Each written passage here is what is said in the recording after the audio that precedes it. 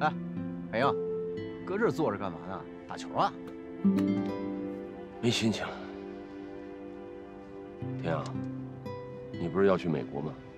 对啊，美国我是一定要去的。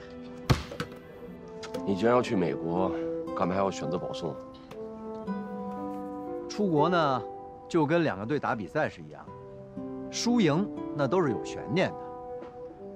但是保送研究生呢，就跟我投球是一样的，稳进。我不同意，我觉得凡事都要破釜沉舟。那你什么意思啊？明天保送研究生的面试你不参加了？参加是一定要参加的，但是我会有别的方式解决。不是，海英，难道你想故意退出啊？我跟你说，你可想清楚了啊！这种机会，很多人挤破了头都得不到。哎呀，哎，我听说去年有个学长啊，也因为出国放弃保研了。哎，都快成咱们学校风格了。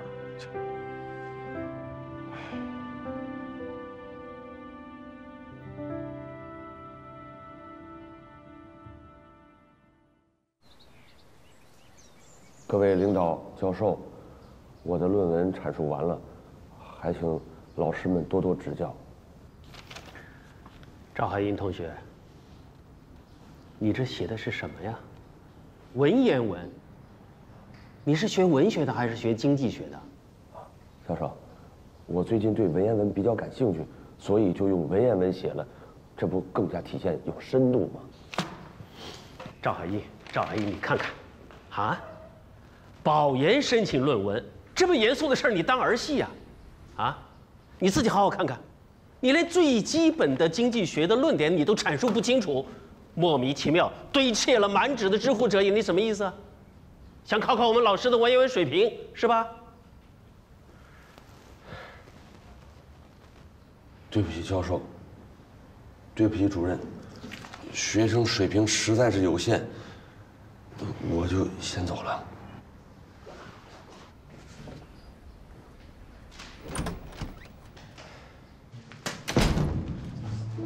这招够狠的呀，还愣一文言文，教授脸都被你气绿了，眼镜都往外放绿光。看看，经济，国家之命脉也，我也是不得已而为之。你也好好拜读拜读。哎，陈梦磊呢？我没看见。哎，我不能跟你说了，今天我得去我孙伴家，再晚了赶不上船了，我走了。哎，物品之交换，钱银之流通。你考什么经济系？你应该上中文系。真的，天啊，你看，早就说了，保送研究生10拿9稳的事儿。海英我也在，海英，哎，接过啊，接过，来，好。哎，你看，我说我的直觉准吧？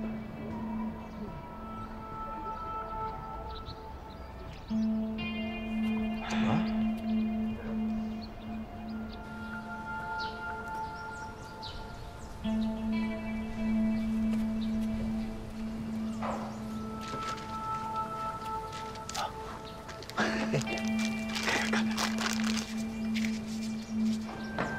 站那，站！快跑！哎，哥，快跑！哎，天阳，干什么呀？干嘛去？天啊，我哥是为了给他换美金才被抓的，我不能不管他呀！你没看出来啊？人公安早埋伏在那儿了，人守株待兔呢。再说你哥让咱跑，不就是把公安给引开了吗？你现在回去属于自投罗网，万一被抓住了，那你哥罪名就坐实了。别跑！站住！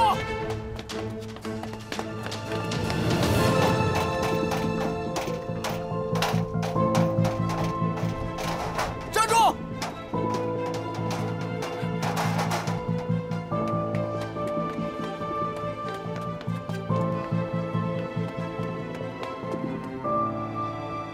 耶，青菜啊，我也买了青菜。过来！哎呀！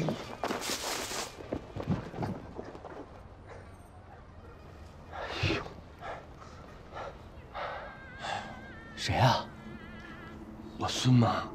哎呀，吓死我了！我还以为公安呢。这样，你先回吧，我在这等会儿。行，那我先回了。嗯。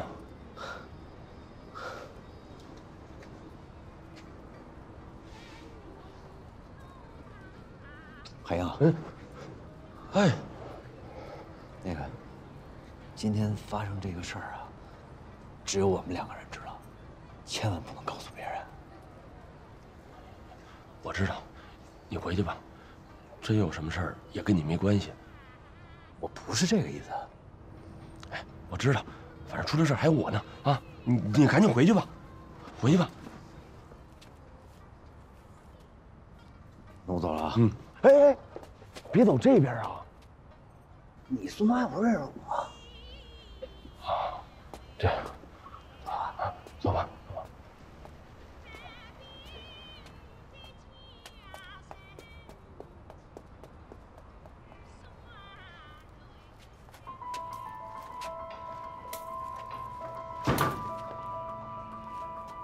看着谢天阳离开，赵海英最后的冷静也崩塌了。她从来没有像今天这样感到慌乱，甚至是恐惧。她懊恼自己不应该胆怯地躲起来。那么至少现在，她应该和钱春生在一起，而不是在这里惊慌地回忆白天的每一个细节，猜测各种可能，深深地担心钱春生的安危。他不敢回自己的家，更不敢去钱家。他该去哪里？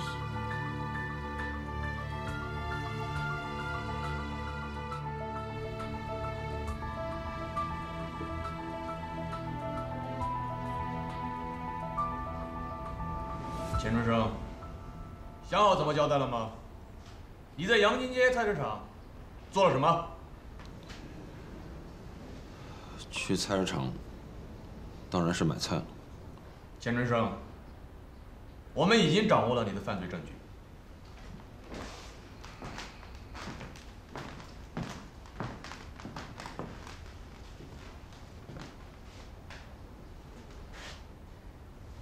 你自己看看吧。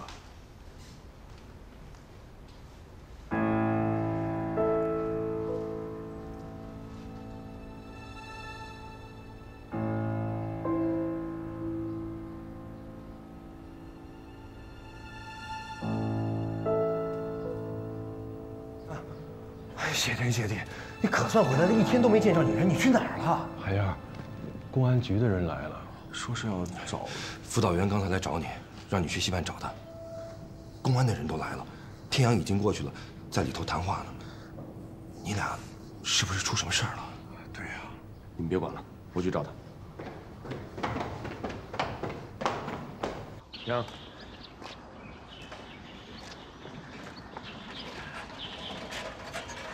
怎么样？还能怎么样？就问呗。没事，你别担心，凡事有我呢。啊，你回吧。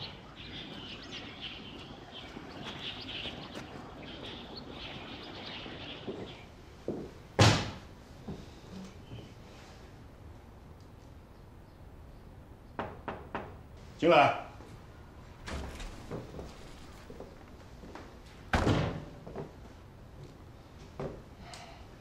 系主任，公安同志，这一切都是我的责任，跟谢天阳没关系。你是非不分，还在这儿讲义气。昨天的事儿，是我让谢天阳陪我去的，他什么都不知道。你不要说了，你现在老老实实跟公安同志交代清楚。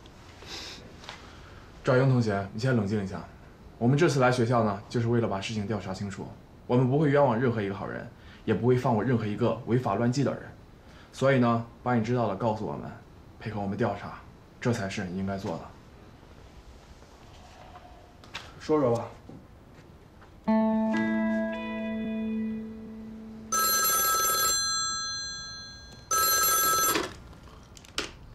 喂，哈，景之啊，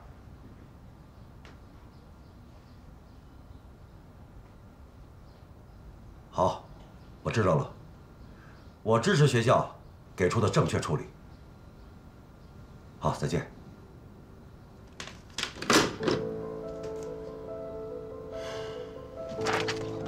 哎，这到底什么情况啊？这学校怎么给海英那么严重的处分？你只是取消保送资格、系内警告啊？这事儿海英自己扛下来了。啊？这可是要记入处分的。你们那天到底说的什么呀？行了，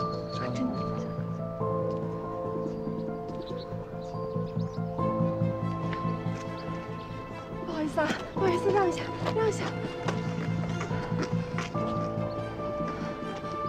海英，哎，蕾蕾，怎么了？出什么事了？这到底怎么回事？学校为什么给你这么严重的处分？什么处分啊？留校察看，你不知道啊？不行，我去找主任去。哎，莫磊，海英去哪儿了？怎么了？我感觉要出事儿。走啊！哎。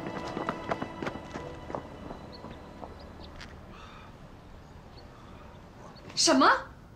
这不可能！海英她绝对不会做这种事情的。事情没有调查清楚之前，怎么可以给予处分？我要给徐静之打电话。不行。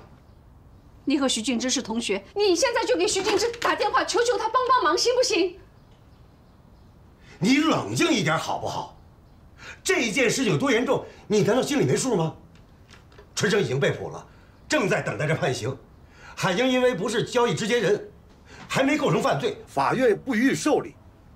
那学校不能不处分他呀，这就是违法乱纪的结果。孩子还有半年就毕业了呀，现在得处分，那档案是要跟一辈子的呀。那还有哪个单位还会要他？那大学不就是白读了吗？老赵啊，你现在不能再装清高了啊！我们现在要去找徐静之，徐静之不行，我们就找系主任，系主任不行，我们就去找校长啊！周慧，你是不是气糊涂了？你也是高级知识分子，怎么能说出这种是非不分的话呢？海英必须为他的行为承担后果，付出代价。这次就让他好好接受点教训吧。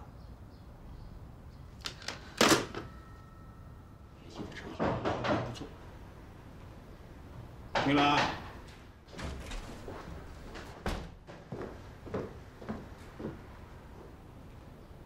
主任，我对系里给我的处分有意见。正好，你老师也在这儿，你有什么意见，快说。换外汇是我为出国做的一个准备，我也并不知道那是黑市交易，连公安部门都认定我没有直接参与交易，不构成违法。学校为什么给我这么严重的处分？你到现在还没有意识到自己的严重错误啊！你不但毁了自己的前途，还连累你的同学谢天阳。你们两人已经浪费了珍贵的2个保送研究生名额。我们经济系在全校已经出名了。主任，我跟天阳是都要出国的，也不怕实话告诉你，就是没有这件事情，我们2个也会放弃保送的名额。我在学校勤奋努力学习了4年，也给学校和系里面带来了不少荣誉，不敢说将功抵过，也请学校能够重新更改我的处分。徐教授，你看看现在的学生。海英啊，你要认识到你自己的错误。这样吧，回去写份检讨，免得上课的时候交给我。教授，处分已经公布出来了，我现在写检讨还有什么用啊？写检讨可以，重新更改对我的处分，我马上写检讨。赵海云同学，我告诉你，更改已经不可能了。如果要更改的话，那就是开除。开除？主任，不用开除，我马上申请退学。什么？退学？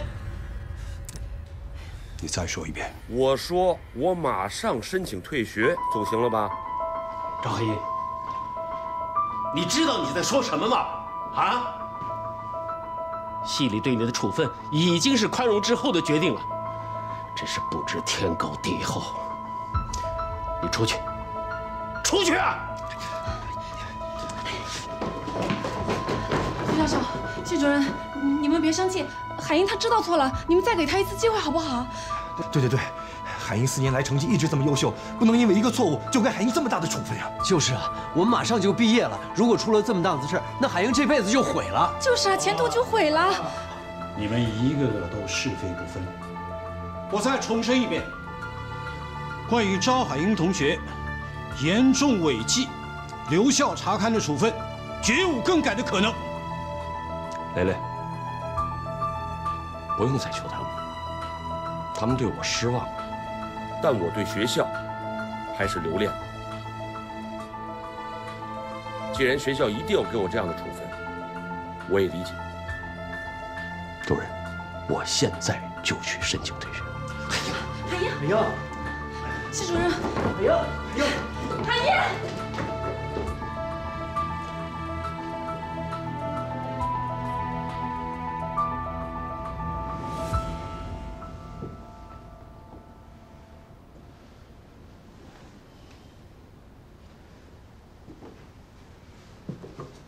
主任，我想，能不能这样？学校呢，撤销对赵海英留校察看的处分，同意他退学。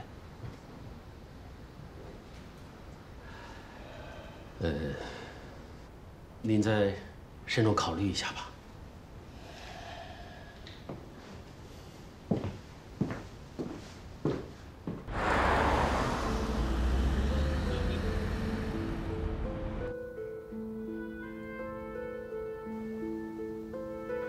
好了，吃饭了。爸，对不起。你是应该说对不起，但不是对我，是对你自己。档案上记了个大国，好一点的单位肯定不会要我了，有可能出国也会受到影响。还好，你们徐教授主动为你求情，让你主动退学，否则你开除的劣迹就会跟着你的档案一辈子。现在呢，你也只剩下出国一条路了，我们呢也只能支持你了，对吧？爸，这次我想放手一搏。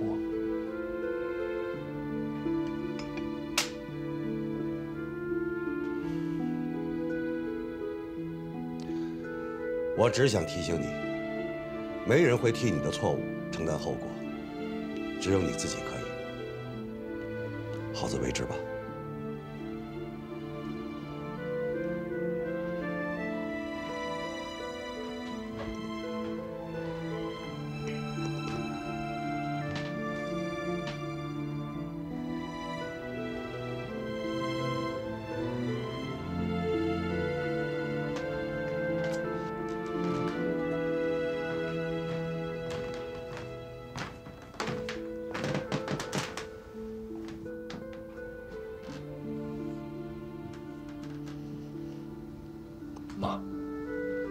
别生气了，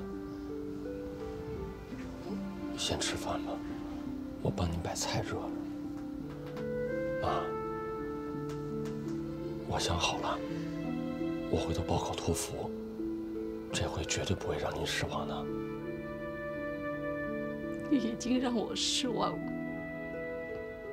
我怎么也没有想到，你怎么可以干出这种事情？退学。我的儿子竟然退学，我周慧的儿子竟然连毕业文凭都没有，你叫我怎么相信？我怎么能相信你是我的儿子吗？是我那个引以为骄傲的儿子吗？妈，对不起。什么对不起？一切都晚了。我告诉你，我现在就是带着你去见徐敬之，带着你去见你的系主任，带着你去见你的校长，我就是跪在他们面前。你也回不去学校了，真的，你回不去了。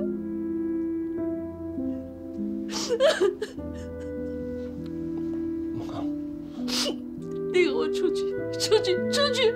我不要跟你说话，我真的我不要跟你说话。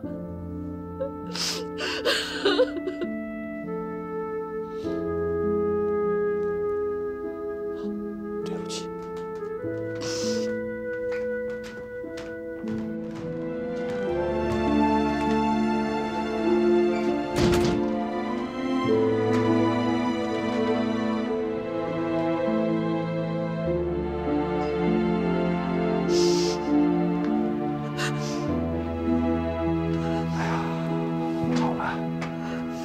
事情呢已经过去了，你再怎么要求他，也改变不了什么了。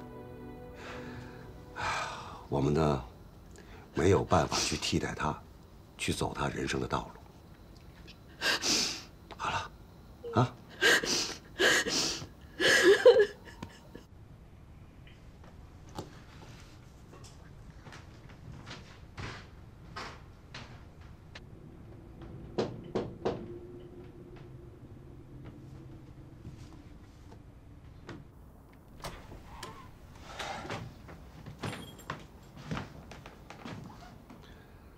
还和你妈赌气呢？爸，我想搬出去住几天。也好，你和你妈呢，都要冷静一下。你呢，也要好好想一想。对了，你打算搬哪儿去啊？我想去严俊哥那儿。我呀，给你提个建议，去你孙妈家。爸，我还有脸去我孙妈那儿？春生的事情和你撇不开关系，你应该怎么做？你自己好好想想吧。啊。此时此刻的赵海英，知道自己的人生已经发生了无可逆转的巨变。曾经的梦想和雄心壮志陡然破灭，悔恨、懊恼与无奈在心中交织，带着对学校的无限眷恋和对前途的迷茫，赵海英感觉自己已经到了崩溃的边缘。哎，海英今天回来吗？就是啊，今天还来不来？是啊，海英是被学校开除还是他自己退学了呀？你们别问了，我不想说。我们都给海英求情去了，你干嘛去了？我一见系主任，我话都说不利索，我害怕。平时那么能说。好，今天我们继续上次的课程。你别这样了。上次说到，你别难过了，海英她肯定来不了了。到底你说什么呢？交易的方式、交易的对象和交易的内容，以及交易的自由度逐年提升。无论是出口还是日常的市场交易，都需要货币来结算。因此呢，我们需要有更多的钱来满足各种市场交易的需求。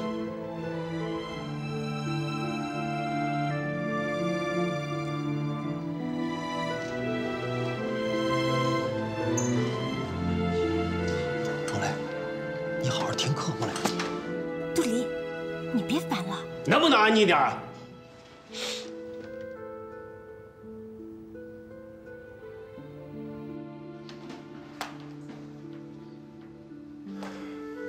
对不起啊，我知道同学们今天没有心情在这听课。说实话，我也没有心情在这讲课。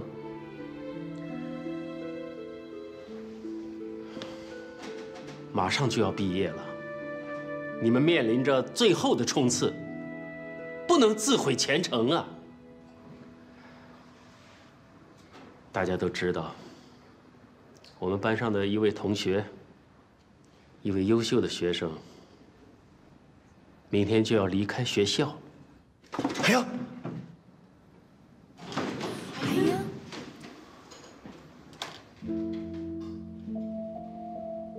海英，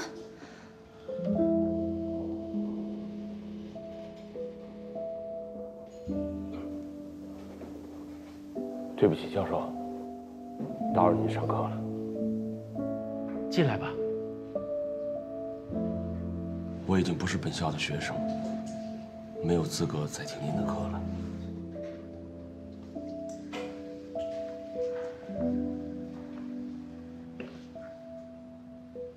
今天你还是我的学生，进来吧，坐好。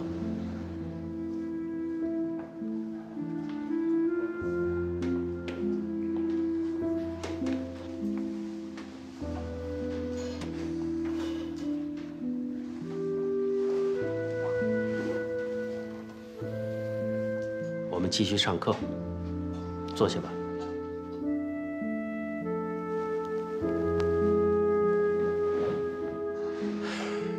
这样吧，我问大家一个问题：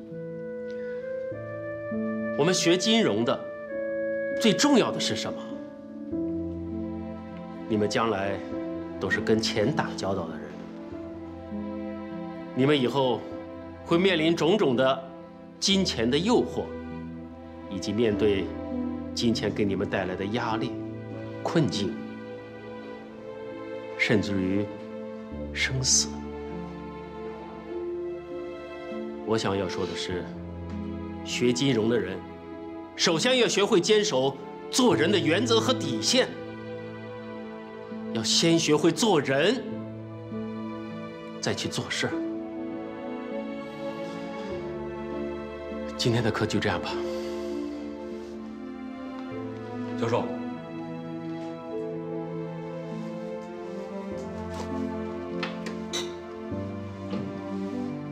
谢谢您，让我在课堂里听完了我这最后一堂课。这节课我会记一辈子的。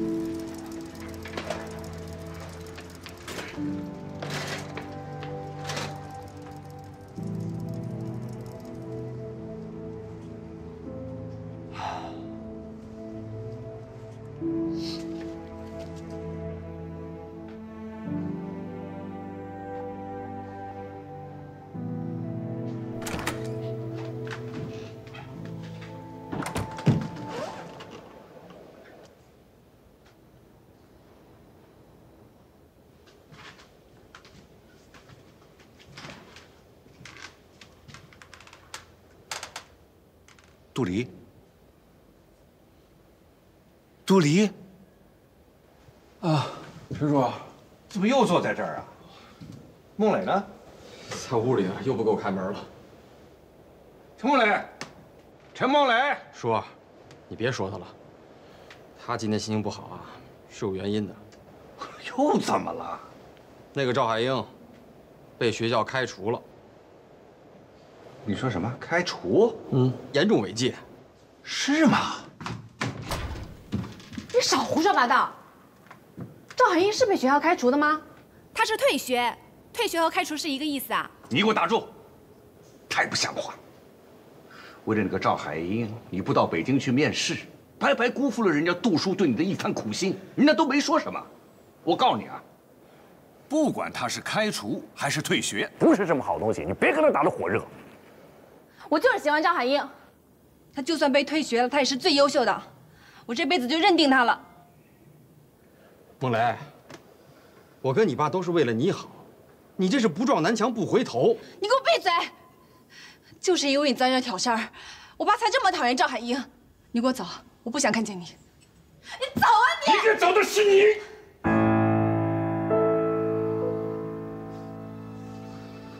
我现在真的是怀疑你到底是不是我陈建华的女儿。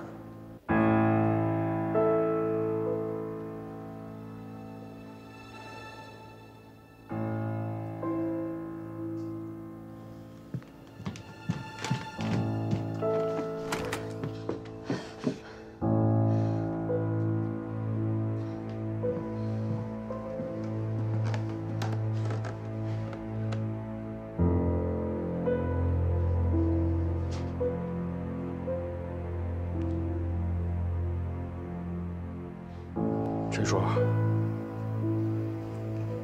得去找那小子的家长去。赵海英啊，还有谁？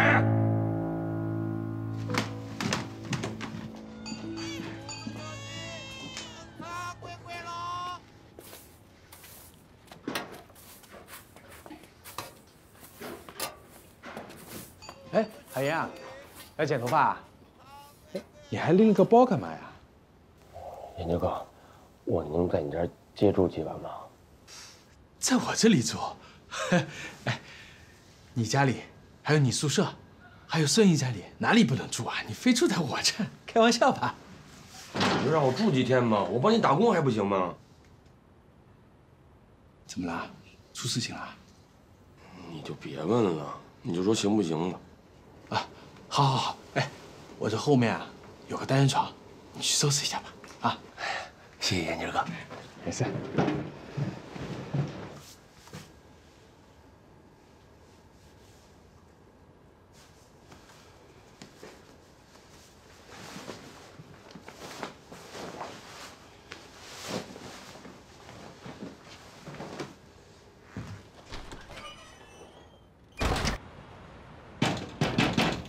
来了。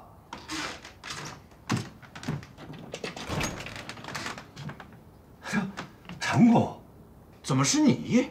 哦，这是我家呀。你是找我吗？不，赵海英是你儿子？是啊。哎，就进来，进来说。不，那他现在在不在这儿？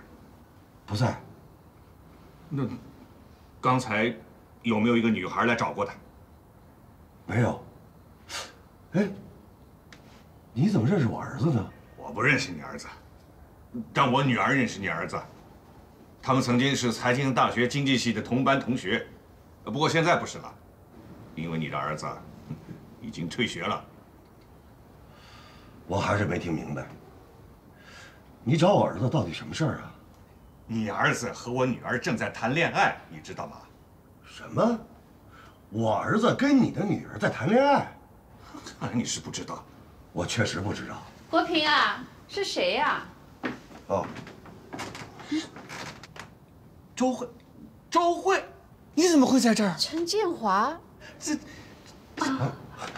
你们认识啊？啊，老赵，我给你介绍一下，我们在读书的时候是一个学校的，而且是一个班级的。毕业之后就再也没有联系了。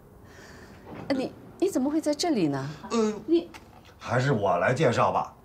这位就是我以前给你提过的大名鼎鼎的桥梁工程师陈建华同志啊。这位是我的爱人周慧医生。哦，真是好多年没有见了啊！是，来，进来。好，请吧。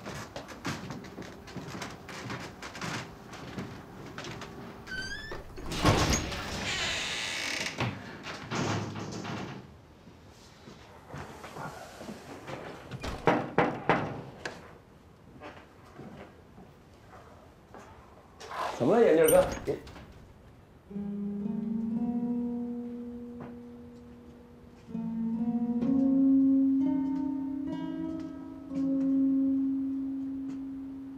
冬梅姐，你怎么来了？收拾东西，跟我回家。我不去，住这儿挺好的。好什么好呀？哪里有自己家里好？跟你姐回去啊！行李呢？在哪儿？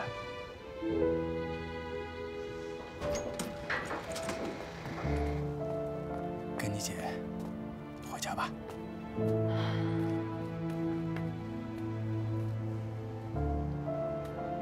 走吧。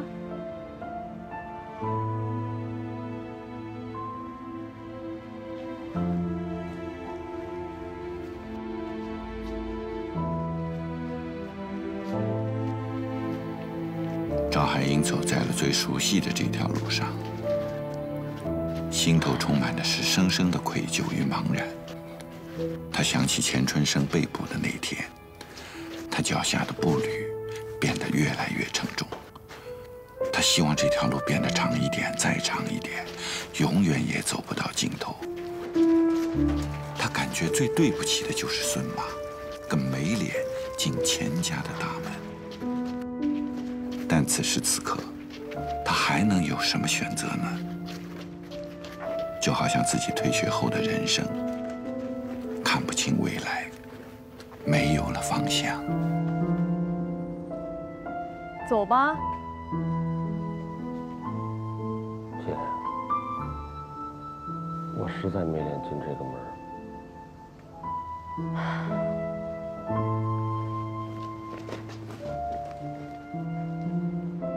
是不是翅膀硬了？现在连大姐的话都不听了是吗？退学，还从家里搬出来，你不知道我们有多担心你吗？春生的事情，这也不能怪你，他在黑市交易也不是1天2天了。这次他进去，也是个教训。姐，春生哥的事儿，就是怪我，对不起。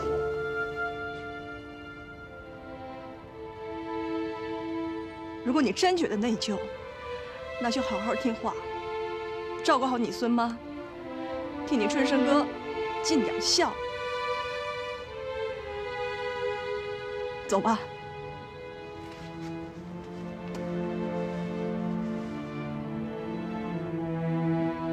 不走是吧？那我就让我妈来叫你了。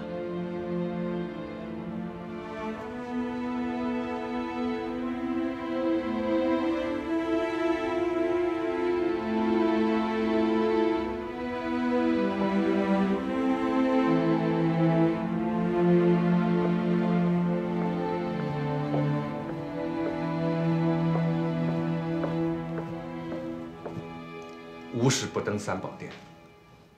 啊，我呢有非常重要的、严肃的事情要跟你们2位谈。是你儿子的事儿，你儿子和人家的女儿在谈恋爱。和你女儿谈恋爱？所以我今天来啊，咱们就开门见山吧。这件事情啊，我是绝对不会同意的。也请你看在我们老同学的份上，好好的管教好你的儿子，不要让他再纠缠着我的女儿。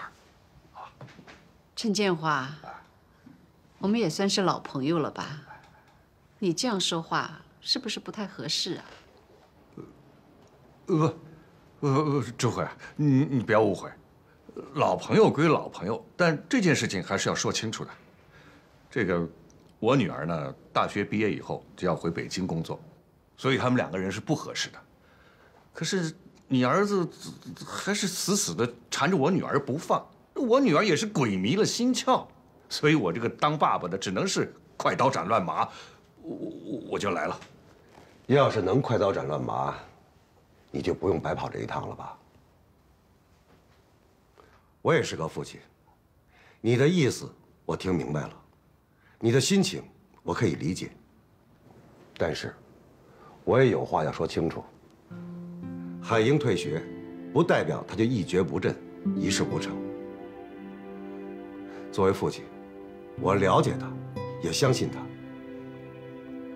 至于你的女儿，如果你实在不愿意让她受到什么影响，那就请你回去管好自己的女儿。谈恋爱不是一个巴掌就能拍得响的。对，谈恋爱本来就是他们2个人之间的事情，请你回去也管好你自己的女儿吧。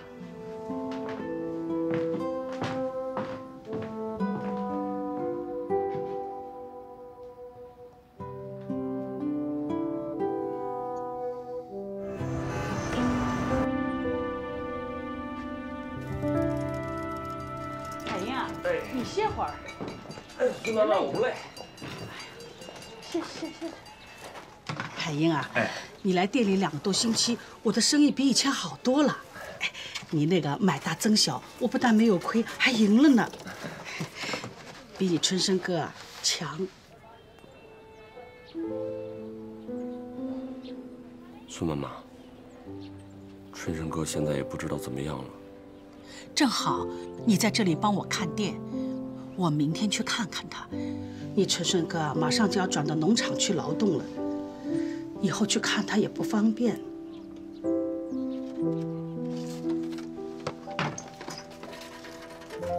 海英啊，海英，那到那边去点一下货吧。这个是什么？明芳姐，海英在吧？在。来，妈妈来了。你跟我出来一下，我有话跟你说，出来听到没有？去，你妈妈叫你呢，去啊。去。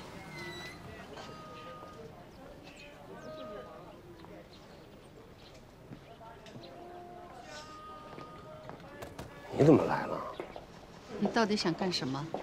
啊？上次是医院，这次是书店。我好不容易托人给你找了应聘的机会，虽然都是临时工，可那都是正经的工作。你倒好，连面试都不去。你想干什么啊？你想干什么？妈，难道你想在这里待一辈子吗？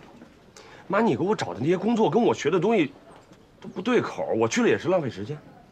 你在这里就不是浪费时间了。你在这里干这些活儿，就跟你的专业就对口了。妈，你可不要小看这家小店，这怎么也是做生意，对吧，孙妈妈？对，阿慧呀，你不知道，海英来了2个多星期，我这小店的生意呀，比以前好多了哦。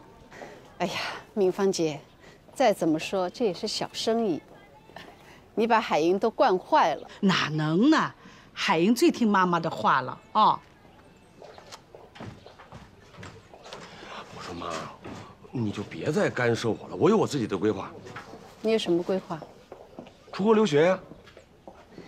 你连毕业文凭都没有，你怎么申请出国留学？你要出国，你只能申请本科，你懂不懂啦？我再考个本科不就完了吗？那不行，你要听我的，先找工作。明天就去这个地方找韩厂长，我已经跟他说好了，销售的工作跟你的专业总有点关系吧？永康医疗器，妈这个……我告诉你，明天你必须去。还有，你少跟陈梦蕾来往。敏芳姐，我走了。哦。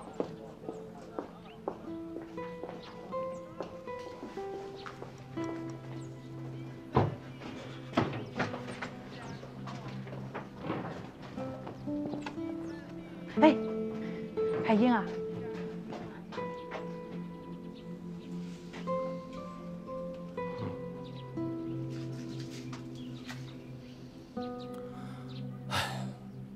春生啊，我听说你要换地方了。是啊，要换好几个地方。具体在哪里我也不太清楚，不过都一样。不就是干活吗？妈，你放心，我在里面挺好的，吃了睡，睡了吃。哎呀，一点也不累，这挺远的。以后别老是过来了啊。我怎么看你比上一次瘦了？瘦了？啊。瘦了不更精神了吗？家里都还好吗？家里面挺好的，青青的学习也很认真，家里的事啊，都归海英帮着呢。本来她也要跟着来，她今天帮我在看店呢。你放心吧，啊。那就好。哎，你知道吗？前2天海英来看过我了。啊，他跟我说了。我看他现在的状态还挺不错的。我最担心的就是他被退学的那个事情。其实他以前的前途一片光明，没想到会变成这个样子。他现在挺好的，马上要找工作了。你放心吧。那就好。你要好好的啊，争取早点出来。时间到了。啊。那你回去吧，我也劳动去了。保重，注意身体。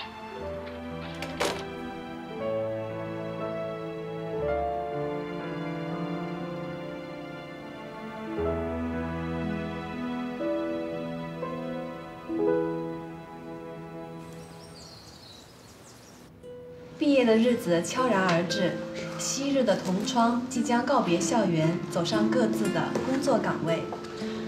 此时此刻，我们想为所有的毕业生点播一首歌曲，罗大佑的《童年》。祝愿所有的毕业生都永远拥有童年的率真和快乐，永远不忘同窗之谊。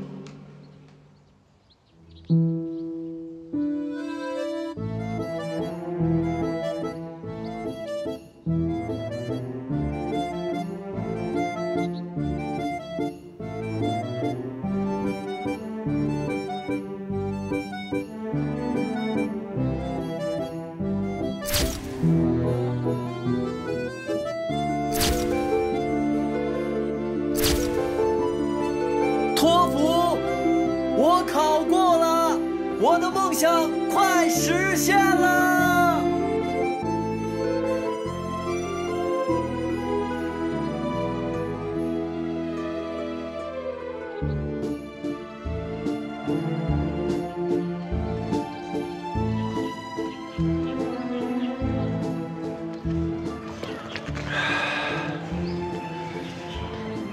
爸妈，我终于毕业了。1988年，晋安证券业务部从南京西路搬迁到西康路101号。陈梦雷小心翼翼地捧着刚刚拿到手的工作证，兴奋不已。阳光洒在她柔美的脸上，显得十分动人。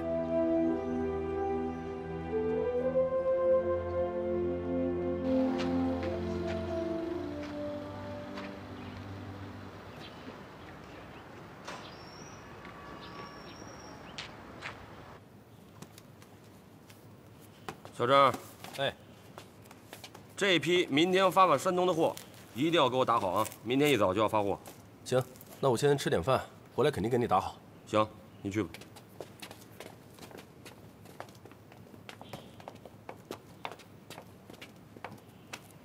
张海英同志，该吃饭啦。哎，你怎么来了？我来看看你的工作环境啊。我这破工作环境有什么可看的？行了，别忙了，我请你吃饭。啊？专门跑到浦东来这么远请我吃饭，肯定有什么好事吧？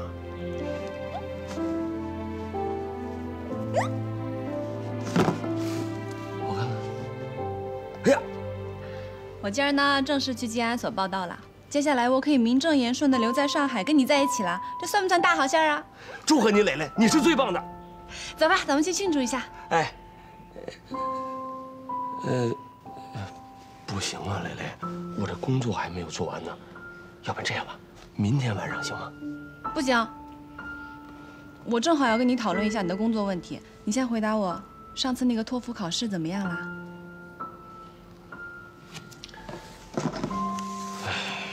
我也不想骗你，我没考好，这次出国可能要往后推了。所以要我说，你就先别工作了，一心一意准备那个托福考试。我现在有工作了，所以经济上你不要有负担，我全力支持你啊。那哪行啊？我一个大男人，怎么能让女人养活我呢？你放心，我会考上的。哎，你还记不记得范尔林先生？他也是16岁，在他父亲公司的底层打工，磨练自个儿的意志。我想向他学习。没错，你说的是没错，是要从底层做起。可是人家范尔林先生是在交易所里面打杂，是在交易所里面得到历练。哎，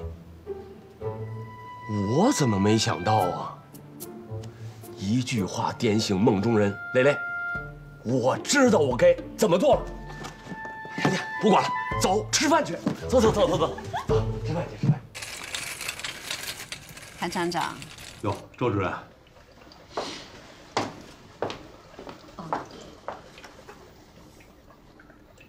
血压、血糖都下来了。哎呀，那您看，既然都血压、血糖这都下来了，我是不是可以提前出院了？那可不行，你的情况还不稳定。下午呢，做一个冠状动脉的造影术才能确诊。哎呀，我这心里着急呀！最近我们厂啊有很多重要的事情等着我回去决策呢。你看，等我空了以后，再来做这个造影术怎么样？不行，现在没有什么比健康更重要的。你是我的病人，我是你的主治医生，你可得听我的。好，周主任，你儿子的性格跟你是一模一样啊。是吗？海英在你厂里做的怎么样？表现得非常好啊！他是我们这批招收的销售人员表现最突出的一个，口才好，形象又好，关键还特别会算账。我们打算呀，让他提前转正的。我说嘛，我儿子本来就是高材生。嗯，韩厂长，我没有给你推荐错人吧？没有。我不想干了，科长。不干了？哎，你今年刚转正，你就不想干了？你是对待遇不满意？哎，我跟你说啊，今天转正以后，那基本工资是会涨的呀。啊，销售提成也是根据业绩而提高的。只要你踏实工作，干出成绩，是会晋升的呀。科长，我想您误会了，不是因为这个因素，我不太适合干销售。你可想好了啊？我们永康可不是想来就来的单位，你今天辞职了，可是没有后悔药卖的。哎，我早就想好了。您看，辞职信我都写好了。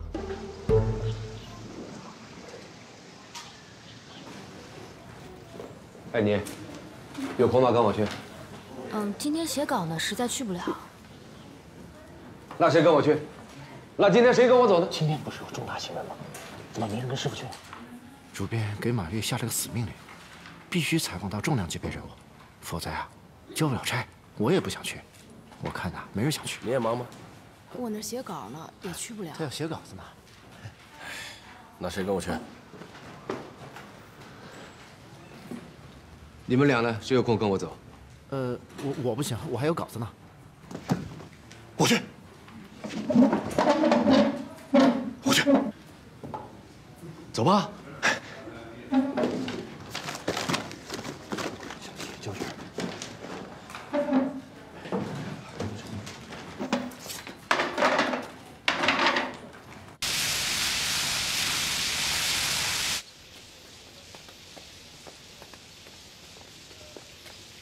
哎，师傅，我看见一熟人。这么重要的会议，你会有熟人？是我同学的爸爸。赶紧拍呀，拍！快拍！来，快拍！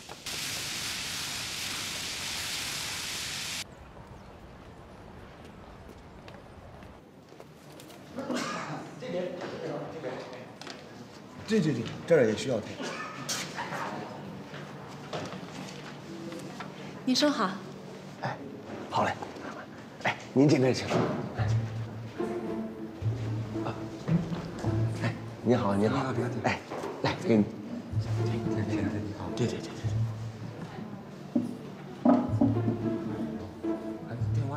电话要填。对。哦，这边还要签名。对，这儿也需要填。这整个信息都填。赵阿姨，跟我出来一下。好，你填。好，你先忙。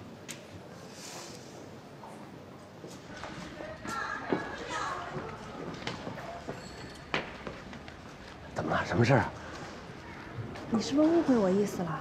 我是让你全心全意呢准备考托福，你跑这来打杂干嘛呀？我没误会啊，不是你教我的吗？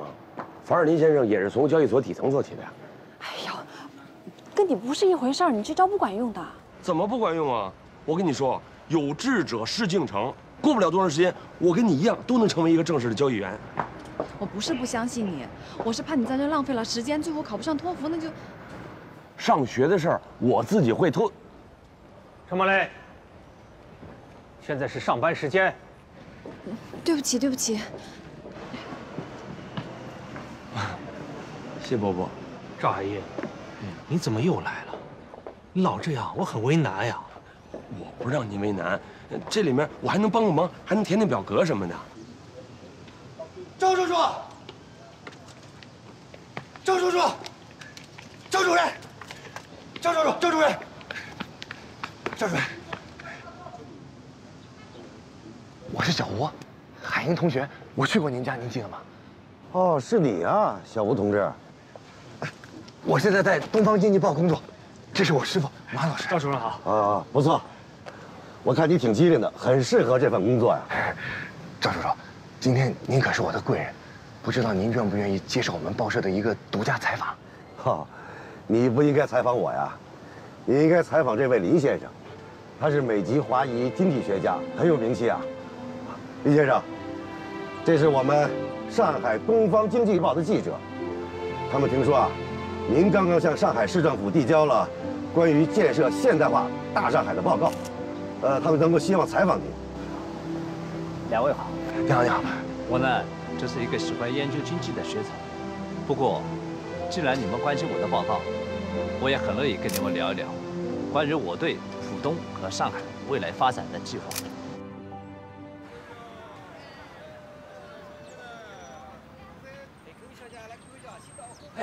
天阳，哎呀，今天眼镜哥免费给我剪头。天阳啊，我跟你说件事，你别不高兴啊。什么事儿？明天你出国，我不能送你了。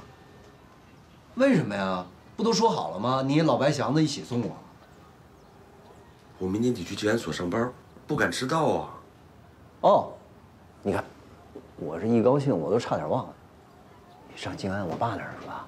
我爸跟我说了，我还跟我爸说让他好好照顾你呢。哎，海燕，找到工作了啊？哎呀，那挺好的呀。哎，做什么的？纠察。眼镜哥，虽然海英现在只是一个纠察，但是我相信海英将来一定能够成为一个真正的股票交易员的。哎，啊，对对对对，哎，你们两个啊，将来前途一定是光明的啊。行，那你就别送我了，让老白祥子他们送吧，你踏踏实实上班吧。其实天阳，我并没有放弃去美国，我一边打工一边学习，我一定会在华尔街跟你相见的。我相信，反正研究生我就念3年，咱们来个3年之约怎么样？好呀，一言为定。来。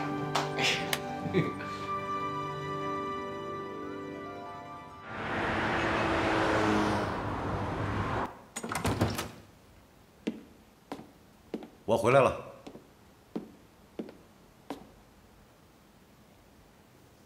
想什么呢？快去做饭吧，我都有点饿了啊！老赵，我要被你这个儿子活活气死了。又怎么了？永康医疗器械厂，人家好好的一个国企，我因为跟韩厂长熟，所以才给海英找了这份工作，要不然他根本就不会这么快找到工作。他去了以后做的也挺好，哎，可就在转正的当天，他辞职了。什么？他真的辞职了？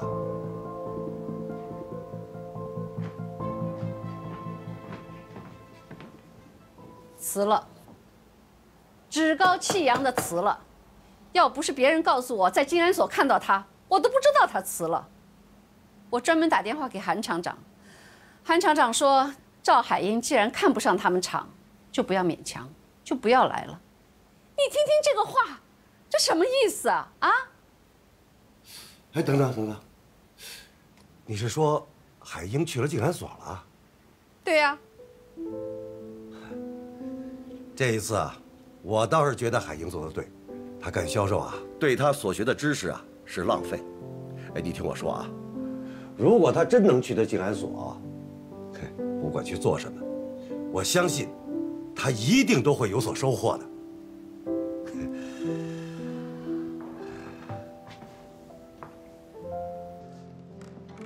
关门，我们抓紧时间准备，我们准备实拍了。哎，实拍，来，好了，下去。来，开机，4场1间1次，预备，Action！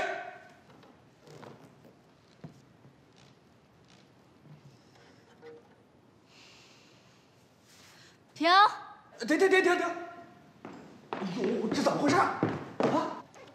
导演，我这个是独唱，这2个人怎么唱呀？伴奏啊。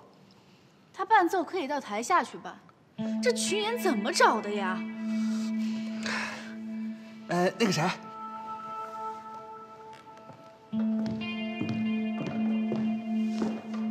这总可以拍了吧？来，各位准备啊！开机，4场1间2次，预备 ，Action！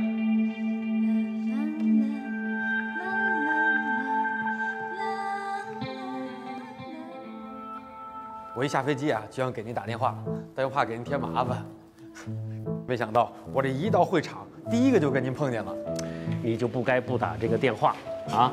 就算我接待不了你嘛，你也可以叫同学们到机场接接你啊！啊，不像话了啊！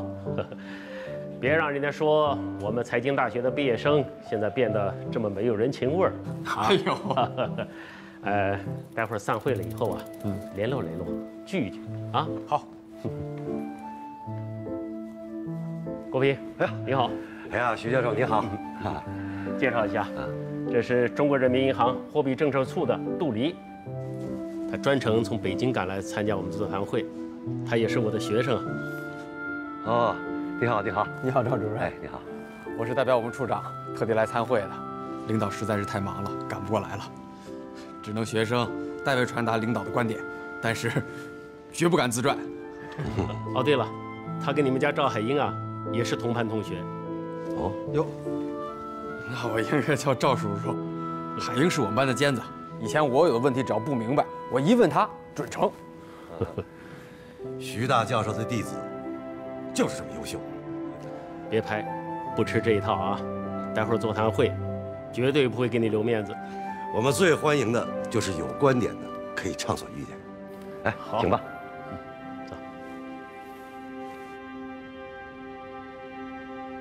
改革开放以来啊，国有企业的股份制改革一直是争论的焦点。上海从1986年下半年起，在市委、市政府的直接领导下，由市体改办负责组织研究国有大中型企业进行股份制试点的改革方案。我参与了上海最早的股票发行和股份制的试点工作。这几年呢，我也针对股份制的改革写了诸多的调研报告。但是会前呢，市委书记亲自叮嘱我，希望组织好这次的交流会，特别恳请大家都能够积极的发言，为股份制的改革提供宝贵的意见。赵主任，既然你让我们积极发言，那我就先说说吧。我们的政府和人民一直都在寻找适合中国经济发展的改革之路。那么股份制改革目前上处在试点阶段，有可能成功，也有可能失败。现在股份制改革的争议很大呀，怎么对待这种经济形势，从中央到地方，现在都没有统一的看法。所以我认为啊，我们不能操之过急。如果步子迈得太大，就是不尊重中国经济循序渐进的发展规律嘛。徐教授，您先别激动，听我接着说。您提到的经济发展规律，我觉得很好。这段时间啊，确实，反对的声音我听到了不少。我们要充分的解放思想，也需要深刻的认识经济发展规律。哎，说到经济规律啊，我想说说我们的国有企业，不仅承担着经济职能，也承担着国家赋予的必须承担的社会职能。如果股份制改革推进的太快，是会出大问题的。徐教授，在座的各位同志，我明白，你们心中有人支持股份制，也有人反对。我们不能一刀切地认为，股份制就是绝对的好或者坏。今天呢，我把豫园商场的总经理顾国春同志也请来了。豫园商场是我市商业系统第一家股份制企业。今天就请顾总给我们大家现身说法吧。改革之前呢，原有商场一半是国营，一半是集体，而两者之间呢，干部和员工是不能统一调动的，网点呢也不能统一规划，资金不能统一使用。股份制之后呢，国营和集体是利用资产投资股份的，又向社会招募，使我们的资金呢增长。机制搞活了，领导和员工就可以统一调动，网点可以统一规划。体制改了，资金不再有国营和集体之分，共同使用。一年我们就光利息支出，我们就可以节省出100多万元。同志们，光是利息支出就节省了100余万元啊！这100万元放在别的地方投资经营，可以多创收，可以保住工人的饭碗，可以养活多少家庭？大家心里都应该有一杆秤。市委书记先后2次到豫园调研，他一直惦记着股份制改革的进程。改革开放刚刚让我们尝到了甜头，我们不能因为这些争论再走回头路啊！赵主任，回头路可能有点严重了吧？豫园商城只是一个试点的案例。在股份制改革的问题上，我们不能以点盖面，而是应该呢慎之又慎。我是研究经济的，还是那句话，我们要尊重规律，循序渐进嘛。当然了，股市证券这东西啊，有好处，也有不足。一来呢，我国还处于改革初期，无论是国务院还是地方政府，对股份制还都没有立法。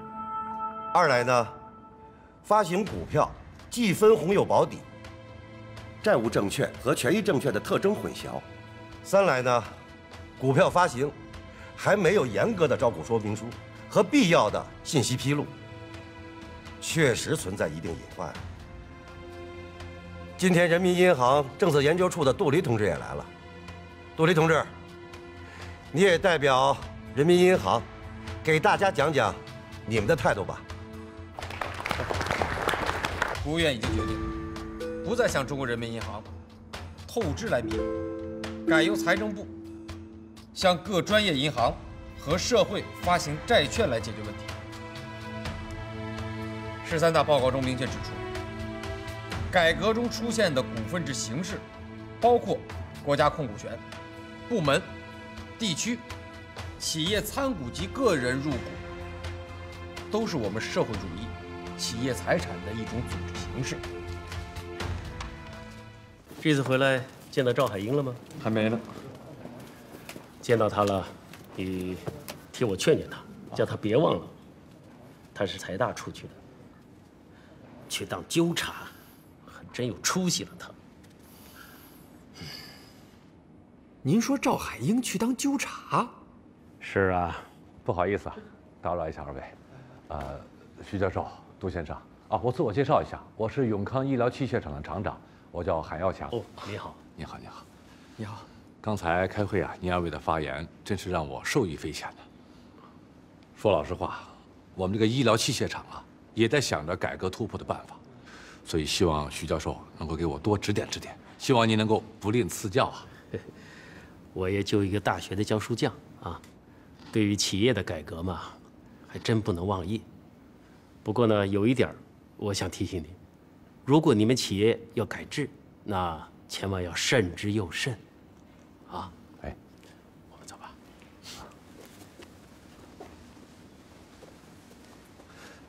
徐教授提醒得很对啊，改革必须实事求是。成功的经验不可复制，但失败的教训却有很多相似之处。所以啊，每一个企业的改革道路，都得要靠脚踏实地的去摸索。赵主任，您说的这些我都懂，可是我们厂里的情况实在是太复杂了，思想僵化，设备老化，资金短缺，改革真是难上加难呐。韩站长，我问你个问题啊，你敢不敢搞一次厂长招标？厂长招标？我们有1000个说法，其实核心呢还是人，是人才。厂长招标刺激的是内部竞争机制，接下来刺激的就会是经营机制。如果你韩厂长有这个胆量和意识，我相信你一定能够带领永康厂走出一条康庄大道来。赵主任，您的这番话真是让我茅塞顿开啊！